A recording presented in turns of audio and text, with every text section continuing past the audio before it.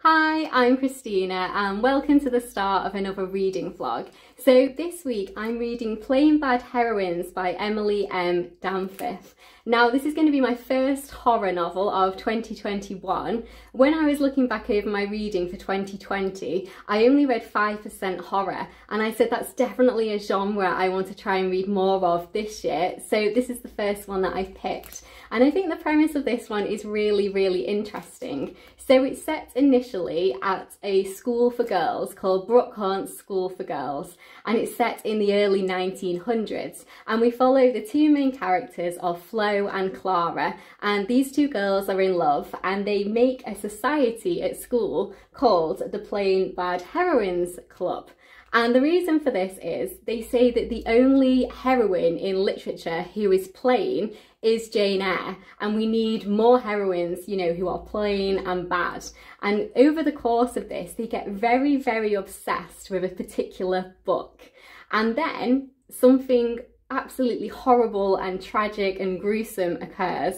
These two girls are out in the woods and one of them falls into this kind of hole, and underneath this is a massive wasp's nest, and she falls essentially into the wasp's nest and she's dying a horrible gruesome death, and she screams and her lover runs to her and they both end up dying in this really gruesome, horrible wasp attack. And that's the kind of setup for the book. And we think that there's something to do with the book as well, because their bodies are found entwined together and the book is laid open next to the bodies on a particular page where lots of words have been underlined.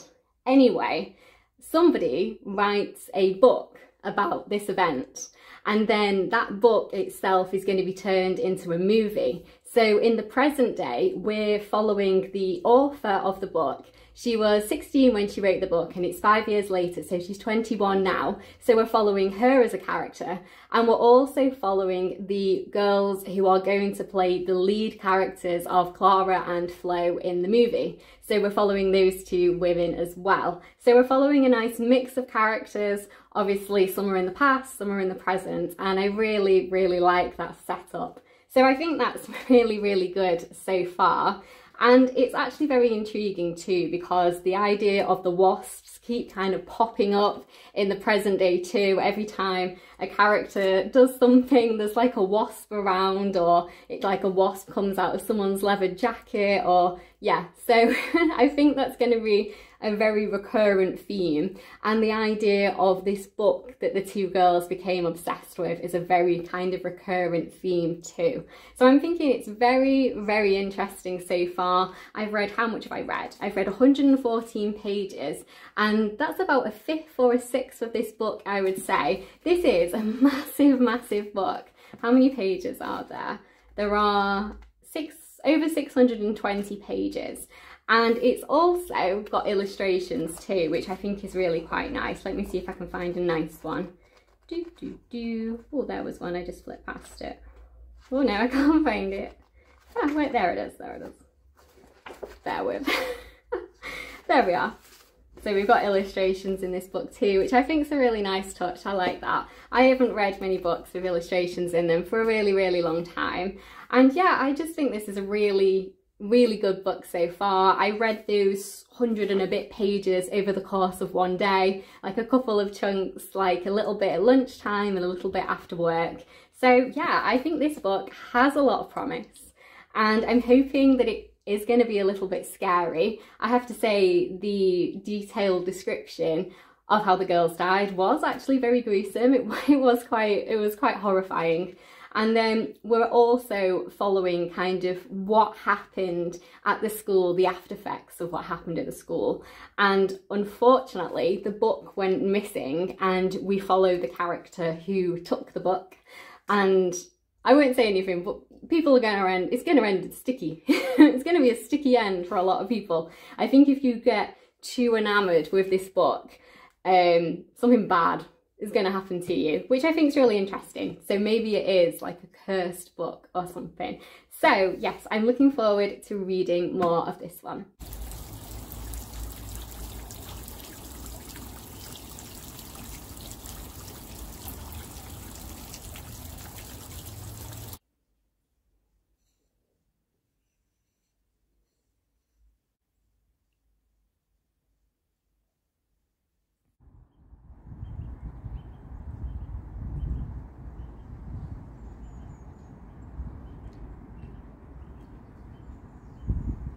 Hi, so I'm checking in on Playing Bad Heroines. I've been reading this book for a whole week now and I'm up to page 398.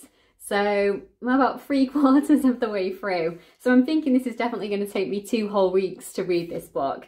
And I am enjoying it so far, but I will say it is quite slow. I'm finding parts of it quite ploddy and it's just kind of lacking that kind of excitement for me. I think it is much longer than it needs to be, honestly. I think a lot of this probably could have been chopped out and just kind of made it a bit more dramatic, just a little bit faster, the plot. I think the pacing is quite slow for my liking, but I am enjoying all the different characters. I like the way that we have it across 2 different time periods, so the early 1900s and then the present day. And I like the way that we're seeing the book of the event being adapted into a movie. And I like the fact that we're following the author of the book and then the actresses who are going to play the main 2 girls in the movie. And we're kind of seeing just how they're all interacting, and we're following a few different romantic relationships. But like I say, I've read quite a decent chunk since I last checked in, and I don't feel like I know that much more. But it is a little bit creepy, so that's really good. Obviously it's a horror book and the whole kind of wasp factor is a little bit scary. So I don't particularly like wasps anyway. I'm definitely wary of them. And I was sitting in the sun in the conservatory reading this book with the door open because it was so warm, and a wasp flew in and I was just like, oh my goodness, especially when you're reading scenes about the wasps and about the like part of the curse and part of like this horrible kind of awful thing that happens to these girls.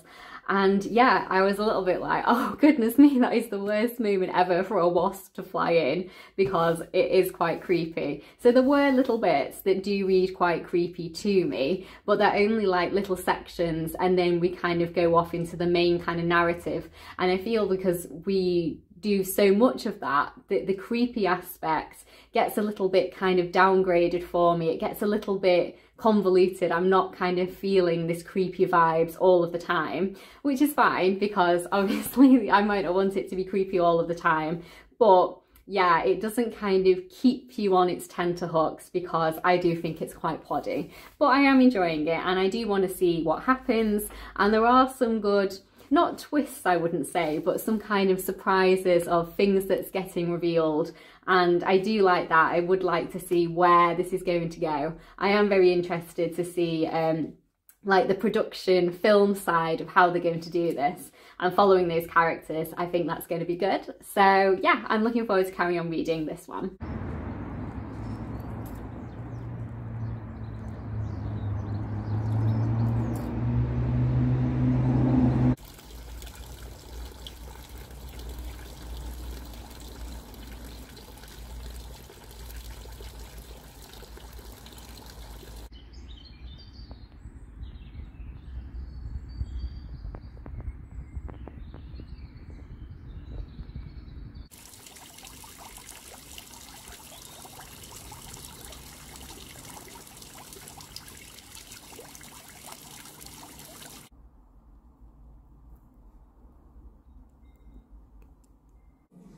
Do what I can tell you. There's somebody asking for you. Who? A woman. Oh my god, Erica, she's here. So I thought I'd also tell you about one of the movies I've seen recently, and this one was on Netflix. And if you know me at all, if you've seen any of my videos before, you know that I like thrillers. I like psychological thrillers. I love reading them. They were like my favourite genre, and I really enjoy psychological thriller movies too. So the one that I watched was called Greta, and it was starring Chloe Grace Moretz, and I really like her as an actress. And it was just so good. I was absolutely shocked by some of the things. There were a few moments that actually made me shriek, and I could see what was going to happen, and I was like, oh my goodness. And I think that's the best kind of reaction to have with a psychological thriller. So the kind of premise is you have the main character of Chloe Grace Moretz, and she is just a nice young woman. Basically, she's a waitress and she's on the subway and she finds a handbag, and she tries to go and hand it in at the Lost and Found, but there's nobody there. So she takes it home and she tracks down where this lady lives by looking at her driving licence, and then she goes round to her house to give the handbag back, which is really, really nice because it's a nice handbag and it's full of money, and I think probably a lot of people might not do the right thing and might not take the handbag back anyway. So she goes to see this lady, she gives her a handbag back and she wants to say thank you, so she invites her in for a cup of tea. And they kind of strike up this little friendship between them, and it's really quite sweet actually.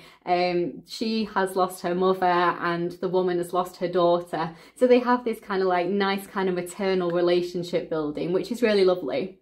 And then it kind of turns a dark, dark corner and it starts to get quite sinister, and it won't ruin any of the plot at all. So that's all you need to know. There's these two women that are building up a friendship, and then it gets dark and twisted, and I really, really enjoyed it. So I would absolutely give that film 5 out of 5. I thought it was wonderful, and it's probably one of my favourite films I've watched so far this year, actually. And I've probably watched about 20 films so far this year. So yeah, I thought it was really, really good. So if you're in the mood for a great psychological thriller movie and you haven't watched that one yet, I would absolutely recommend it, and it's called Greta. So yeah, I thought I'd just kind of pop that into, because I don't really have much else to talk about with my book because I haven't read any more. So there we are.